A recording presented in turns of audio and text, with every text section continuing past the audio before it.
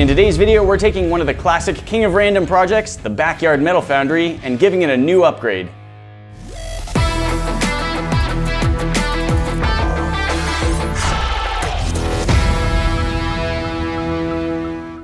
Guys, one of the biggest, most famous projects that Grant ever created for this channel was the Backyard Metal Foundry. He searched far and wide to figure out how we could make a foundry that we could build ourselves and could actually melt some metal down. What he came up with was a metal bucket with various types of heat, insulation, and reinforcement on the inside. Over the years, there's been several iterations, and our most recent one that had the fire bricks and the little bit of the KO up at the top finally met its end after, oh man, how many times did we use that? A lot. That thing was around for a while. It was. And so it is time to honor the original design and add in all of the upgrades we've been able to come up with. Grant was always thrilled to see how his design could be taken to the next level. So that's what we're trying to do today. We're still using the steel bucket. We're still going to be using the bricks and the KO, but we are adding on to it. We're going to see if we can make one level better than we've ever made before. So we've got our 6-gallon steel bucket, and this is just from Home Depot. Comes with the lid, and of course we're gonna be modifying the lid as well. But pretty much every part of this process is very messy, so we're gonna head outside with it and start making that mess.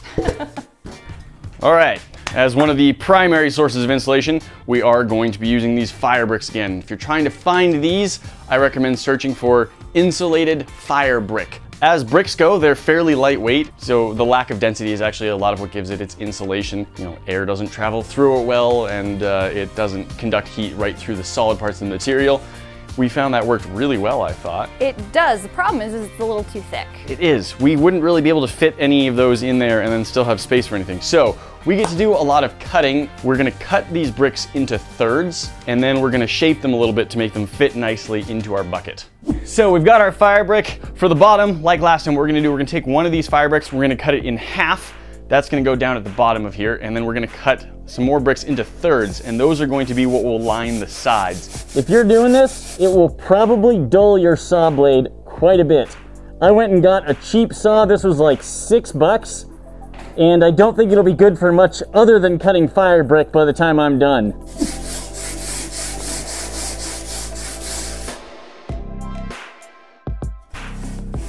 Pretty even. Start shaping them? Yeah. All right, I got marked off approximately where the edges of the bucket are. This is the outside, of course, so I am going to take it in about that far. That should be the bottom. All right, let's check this is fitting. Oh yeah. That fits. As you can see, there is a little bit of a gap. And part of that is just because of the dimensions of bricks versus the dimensions of the bucket. Part of it is because the bucket is tapered, and so it's really close to the walls at the bottom, but even just 1 inch up, the gap grows a little bit. And so we're gonna use some KO, and we have some refractory cement, and we're going to use some of this as well to line pretty much everything. This is gonna be used to hold bricks in place and to cover up the edges of the KO in the bucket, which should make it last longer and be safer in general.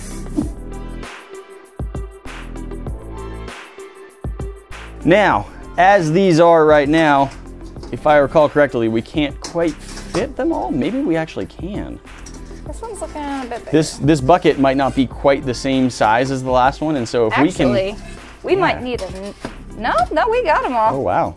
Yeah, this is nice. Yeah, this bucket is just a pinch wider than the one we used for our last one, so I don't think we're gonna have to cut down the sides of the bricks like I did, which is gonna be good, because that way these can even rest sideways a little bit, and we'll have a lot more access to getting whatever it is we're heating up down within. Room.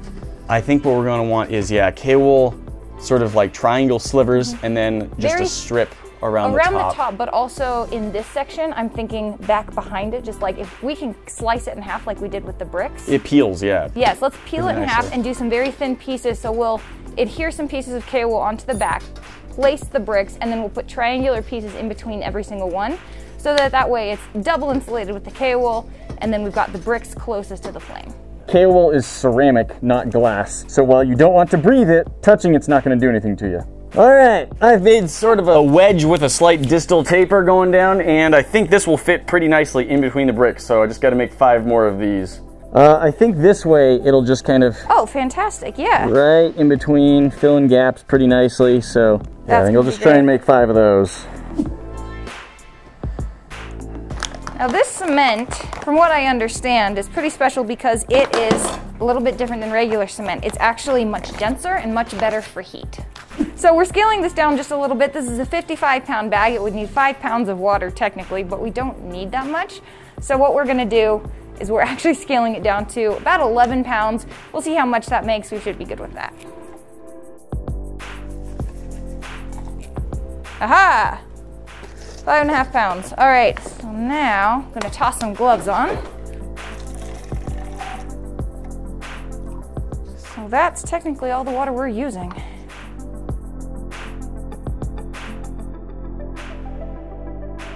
We have added more water than the instructions call for. We're a little concerned about how much this is going to shrink as it dries.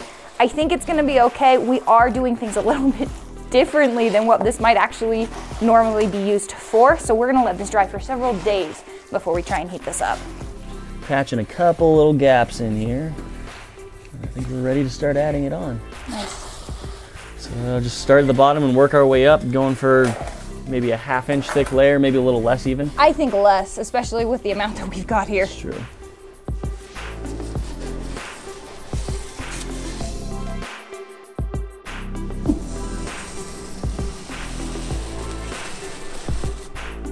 All right, that's good to go.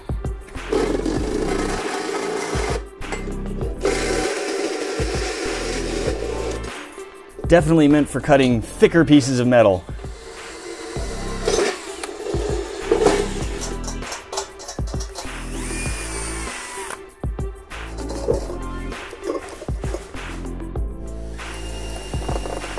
Oh my gosh, fantastic. Oh yeah. That's gonna be the perfect. KOR is resting like right on the cement, so that should be giving us a pretty good seal. So that just these are our gaps. That's where the air comes out. Perfectly And controlled. then as before, our screws also work as little feet to keep it up off the ground a little bit. Yeah, and we want to make sure it's good and cured, and then we have to do a slow heat. So you may have noticed there aren't holes drilled into the foundry yet. We've made sure we know just where the bricks are, so we are going to drill those same holes using our same hole saw. We're going to wait until this is cured so we can cut through the metal, and then the brick, and then the concrete, all kind of at once. That'll be our feed, and that'll just be when the concrete is dry, and after we do that, we'll hook the propane up. We might just only turn one burner on, and just slowly get that heating until we can hopefully get this to cure nice and evenly. Like a lot of water will cure and evaporate, but chemically there will still be water inside until we heat it up to that higher temperature, but we have to get there slowly so it doesn't crack. So now it's time to just wait for a bit, and we'll come back later, finish it up. It's been several days and our cement is nice and dry, just as we were hoping. We think that all of the water has escaped from it, at least from a traditional level. However, we do of course need to add heat to really blast it out of there at a chemical level. So it's basically like firing clay, it's just cement. We're basically just driving the water out of it. Right now, however, there's nowhere to put our gas jets in. We need to add holes. So we've got our hole saw. We're gonna use this, and we're gonna try and very carefully cut through. Hopefully it goes well without causing destruction. This is basically every different style that you and Grant have tried, but we've combined them all into what we hope is like a super foundry. So this should be the brick that we're trying to get through. Right about there is going to be the center.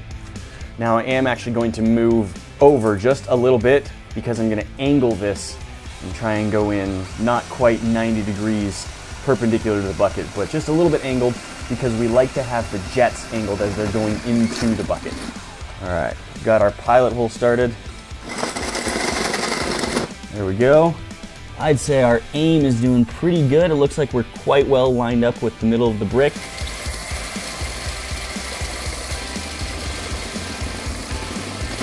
I think we are through the brick now and onto the cement.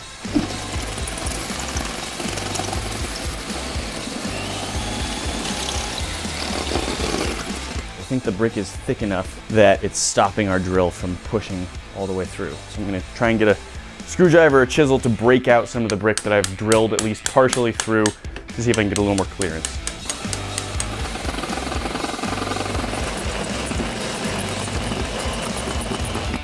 Well, this stuff is a lot harder than I was expecting to get through. Keep going, see if I get anywhere. Actually, before I do that, I'm going to start drilling a hole in the other side because it's possible that what I'm doing now is going to ruin my bit, and I want to make sure I can at least get through the metal on the other side while the bit still has some cut to it. Well, I was concerned about whether or not I would still be able to get through this metal, and I was right to be concerned. I have basically wrecked this hole saw for cutting through metal at this point by trying to cut through cement. So it's taken me like 5 times as long to do not even the entire job of cutting through the metal on this side. So I may have to make a quick stop at the hardware store to buy a new one of these. I think I can still get through this with this, but to get through the rest of that cement, I'm going to have to figure out what tool to use. They may have something specifically designed for that at the hardware store, and that's what I'm going to check out. We've gone and got ourselves a new hole saw. This one, although it doesn't look or feel very sharp, actually has diamond in it. So it's designed for cutting through masonry. Should be able to get through our cement without too much trouble. Let's give it a shot.